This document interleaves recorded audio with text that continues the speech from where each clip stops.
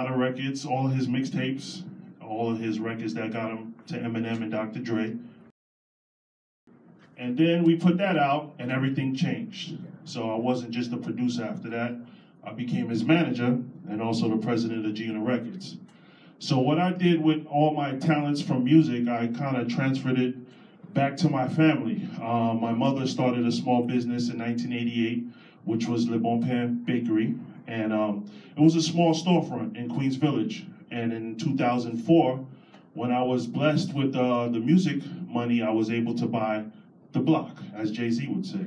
So I went and brought the building next door to her building, and we expanded the business. And with that, the business started to boom. Here you got a nice, beautiful storefront with the whole other side, which is production, which is all baked goods. No food, just all baked goods. It's like a bakery, cakes, sweets, drinks, things like that. And what we was able to do as we grew, we got into the age of, the internet and all of the things that we could use online to actually grow a business. That wasn't happening when in the 90s and the early 80s. So I was able to use Google in so many different ways, and I was